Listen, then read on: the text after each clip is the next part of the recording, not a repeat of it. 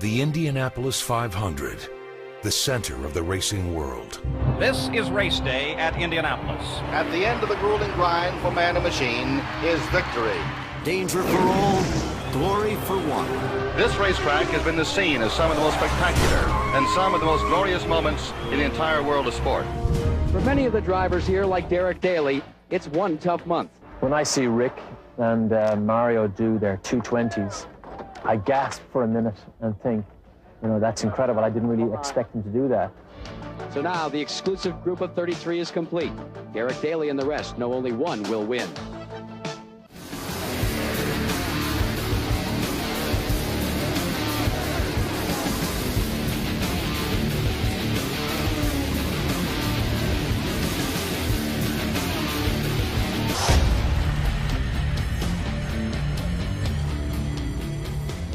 Now, when I say that, sometimes people get a bit scared. They think, we're already going as fast as we can. We're already shoving as much into every day as we can. But remember, in my business, it's not about going faster, it's about being faster. And being faster has two key elements. Right people in the right positions doing the right things. But an even more important element of being faster in my business is the ability to remove the speed bumps that might be slowing you down.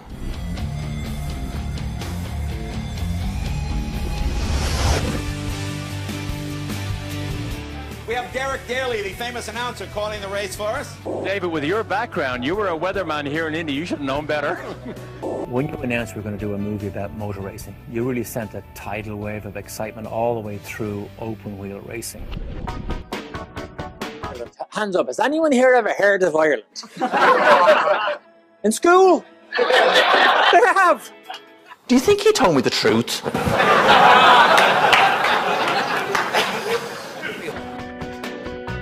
As regards your preparation for what you do every day, where do you think you are on the starting grid of the race you are now in every day? As regards BASF, you're on the bleeding edge. Hands up those who think you're fairly creative and innovative within this room. What do you think? Hands up. Okay, a lot. Lots of people. Great. For those of you who put their hands up, allow me to disagree with you, just for the next couple of minutes. Sometimes they're asked to go beyond their best. You may be asked to go beyond your best in the years to come.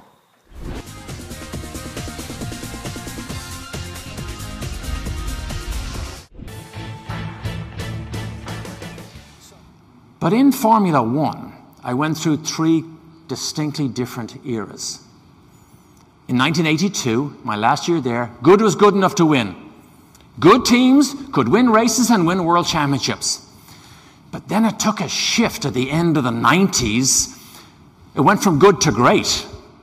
I'm sure lots of you have read the Jim Collins book, Good to Great, end of the 90s. That nowadays, to be successful, it took another leap. It went from great to extraordinary. And where does extraordinary live today? But what makes this work, what makes this successful, is when you put this model under the umbrella of a certain culture. It's not a culture of success. It's not a culture of winning. It is very much a culture of extraordinary. They disbelieve in the sustainability of their own performance.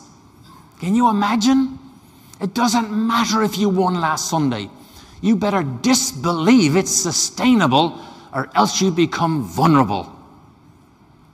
Have we taken the safety net away from people to have wild ideas? Have we put them into a box? Are they embarrassed to have a wild idea? Are they even encouraged to have a wild idea? Do you know there's not a single team in my business wins anything when 2% of the workforce are creative or innovative? You absolutely get run over by the competition. It's when you leave this hotel and you walk out the door, I'd love you to make a conscious decision to be extraordinary. Thank you all so much. I'm Derek Daly. Thank you. Thank you so much. Thank you. Thank you all so much. Thank you all. Enjoyed it. Thank you.